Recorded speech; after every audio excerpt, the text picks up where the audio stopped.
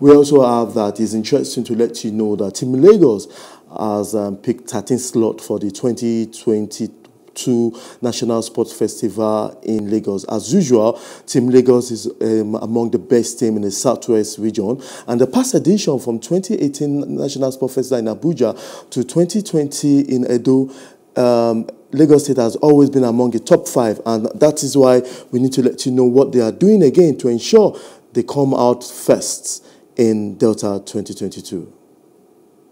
7 sports competed for by the 6 Southwest state. Team Lagos won at least a slot, making the state readily positioned to have a good outing in the National Sports Festival, which holds from November the 28th to December the 10th. The state picked 2 slots for both male and female in basketball, football, baseball, softball, and hockey, having finished 4th in the event.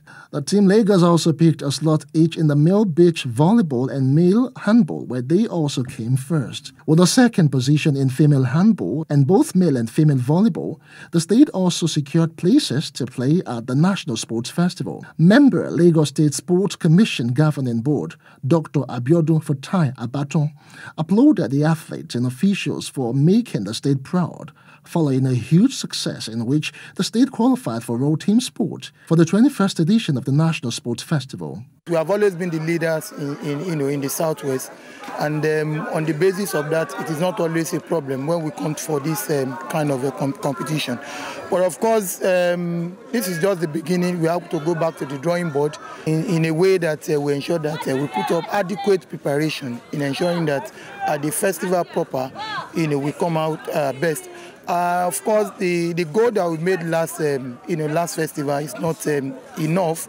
We've had a lot of dialogue, a lot of discussion in ensuring that we best the last position. While lauding the commitment of the Lagos State Governor, Babajide Sanwo-Olu, to youth development, Fatai Abaton stated that the Sports Commission has been able to engage the youths, providing them with an avenue to express their talents during the competition. As we're going to the festival proper this time around, we want to ensure that the